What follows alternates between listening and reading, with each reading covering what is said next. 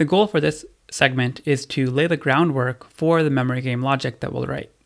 And the key observation here is that every memory card will have an associated state.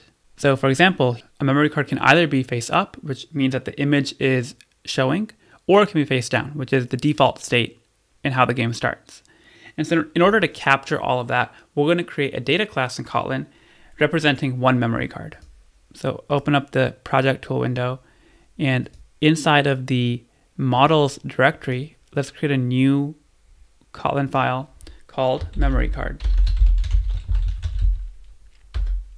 This is going to be a data class. And the objective here is we want to list out every attribute of a memory card. So first off, we're going to capture the idea of an identifier for the card. This represents the uniqueness of the memory icon, which is the underlying resource ID integer of the memory card. And this is going to be of type int because the actual identifier is going to be a drawable resource that we defined earlier. The second attribute of a memory card is whether it's face up or face down. So we're going to define another attribute called isFaceUp, which will be a Boolean, and this will initially be false because everything will start out, all memory cards will start out face down. There's an important distinction here of val versus var. A val is something which, once it's set, the value of it can't be changed, whereas var means that the value can be changed. During the course of a memory game, we'll be flipping cards over, which means that the isFaceUp property will change over time, and therefore it has to be a var. On the other hand, the memory card identifier will never change once it's set, so that's why we made that a val. There's one more attribute of the memory card, which is isMatched. And that represents if this memory card has found its corresponding pair. And as you play the game, you're going to be matching up cards. And when you've matched everything up, you've won the game. And so this is also going to be a var, isMatched. And it'll be a Boolean with initial value of false. Okay, so now that we have this data class in main activity.kotlin, each randomized image that we have, this list of images that make up the memory game, each of those will correspond to one memory card. And I want to create a list of these memory cards. And the way we'll do that is we're going to utilize the map function on randomized images. And what that does is for every element of randomized images, we're going to do an operation and create a new list. We're going to transform randomized images into a new list. In particular, create a new memory card object. We're going to call the constructor memory card. This takes in three parameters that we just defined. First is the identifier, and that will be the current randomized image that we're mapping over, and we refer to that as it. And then there are two more parameters here, one which is isFaceUp, and third is isMatched. Because we define a default value for isFaceUp and isMatched, we actually don't need to specify it here. So this can be as simple as randomized images.map memory card of it. And this is now going to return to us a list of memory cards. And instead of passing in the list of randomized images, I instead will want to pass in the list of memory cards. So let's update the third parameter of the adapter to be of type memory card. Let's go into the adapter and change this to be just cards. Now we can actually start doing something interesting with setting the image resource. By default, the image resource should be face down. It should be the default image. And only if the card is face up do we want to show the corresponding image. And so here what we're going to do is grab the card at that position and check, is it face up or not? And if it is face up, then we want to show the drawable image. So we'll call cards position and then pass in the identifier. And otherwise, we want to pass in the default icon, which is the face down. And that will be r.drawable.icLauncherBackground. And one thing we can do just to make this a little bit cleaner is save the variable of cards position into a local variable. So what we're saying here is that if the memory card is face up, then we will use that as the image. Otherwise, we'll use the background. So if we try this now, we should see a change such that all the cards are face down initially.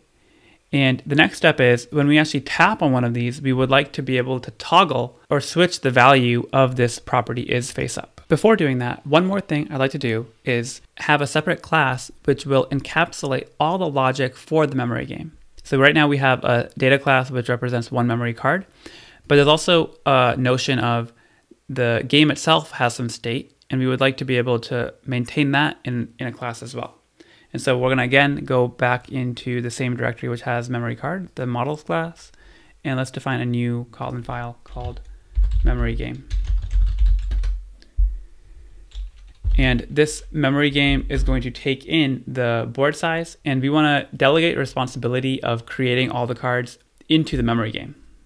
That shouldn't happen in the main activity, that should actually happen inside of the memory game. And so let's add in as a constructor the board size here. The cards are going to be a member variable in this class. I'm also going to have a couple more which we're going to add over time, but to start out with, we're going to have one which is num pairs found. And this is going to be 0. When you start out the game, you have found no pairs. In the constructor of the memory game, we're going to do the work to populate these list of memory cards. I'm going to add this in the init block. And the work we're going to do here is exactly the work that we already did over here. So I'm going to copy all this.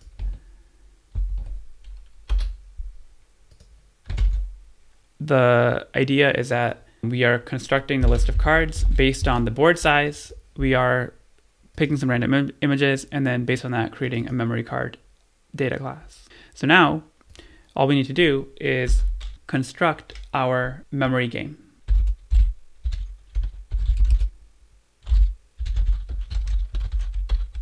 And the third parameter of memory board adapter should be the list of cards, which we can now get a reference to using the cards property of the game.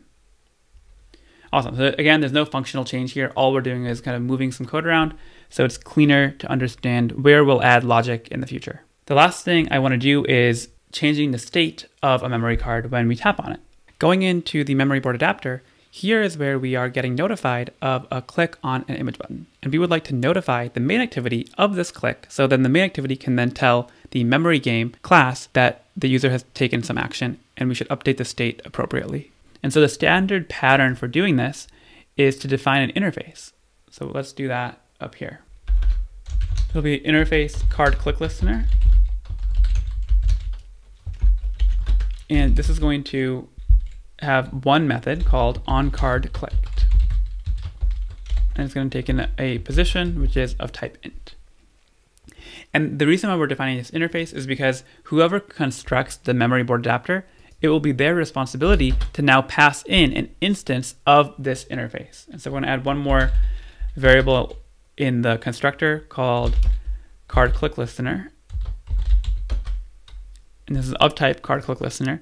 And now when an image is clicked, we are going to invoke this method on the interface. So I'll say cardClickListener dot onCardClicked with this position. Well, and so now back in the main activity, we're going to get an error right here because we haven't passed in cardClickListener object. And the way we'll do that is by writing the word object and specifying we want to create an anonymous class which is of type cardClickListener. And here, Android Studio can help us with this red underline under object. Android Studio tells us, hey, this is an interface, so in order to implement this, you have to override this one method onCardClicked. And so now here is where we can add the logic for toggling the isFaceUp property of this card. So for now, I'm just going to put a log statement here, just to make sure that we are able to actually get notified of the card click back in main activity.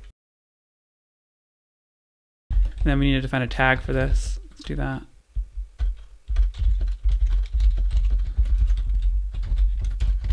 All right, let's run it.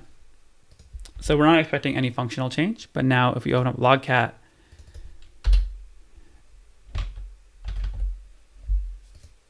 so now we're seeing 2 log messages every time we click on one of the cards. The first one is coming from the memory board adapter, and the second one is main activity being notified of this card click at the same position. So in the next segment, we're actually going to write the game logic for being able to flip over the card and also create matches. So if you're enjoying this, please like this video. It helps out the YouTube algorithm. And don't forget to subscribe so you know when the next part comes out. See you then.